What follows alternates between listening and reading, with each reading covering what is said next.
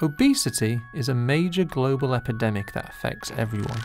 All age groups, all income levels, all countries. Worldwide, obesity has more than doubled since 1980.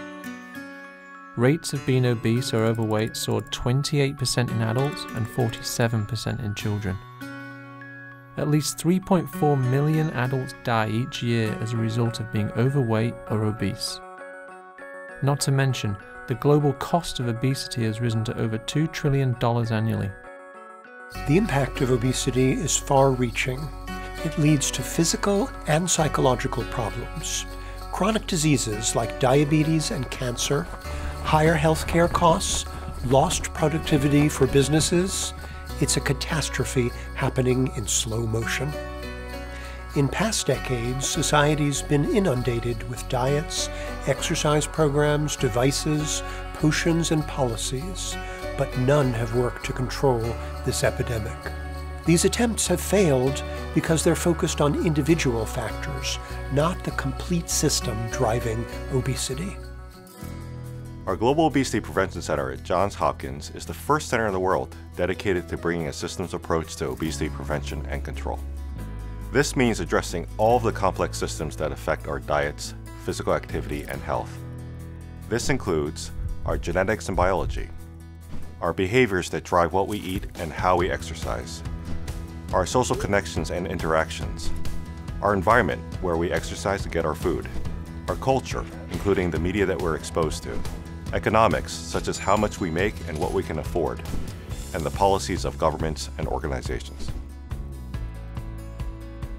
Our Global Obesity Prevention Center is a mind meld of experts from a wide variety of disciplines, including fields that have not been traditionally associated with obesity, such as computer science and engineering.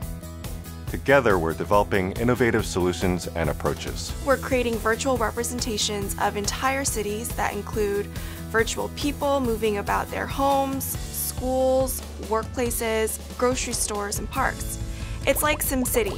We've actually used these models to help decision makers test different policies and interventions, all within the safety of the virtual world before trying them in real life. In my research, we use techniques like brain imaging to look at how some of these factors affect our thought patterns and our biology. We meet with caregivers and peer groups to teach kids how to make healthier choices. We work with store owners and suppliers to help them stock and promote healthier foods. And we partner with city officials to help them implement different policies, such as increasing urban farming. Whether it's ADHD drugs or antibiotics, there's a correlation between many common treatments and accelerated weight gain. Our studies suggest that people need to be aware of what's going into their bodies, the food they eat, and the medicine that they take. We as researchers need to understand the broader systems around us and how they contribute to weight gain. Our diet and physical activity are really affected by what we can afford, the types of foods that are available in our area, and messages from the media. Many populations throughout the world don't have the means or access to healthy food. We believe our systems approach could improve and save millions of lives by transforming obesity prevention and control around the world. Join us in our fight for a healthier society for everyone.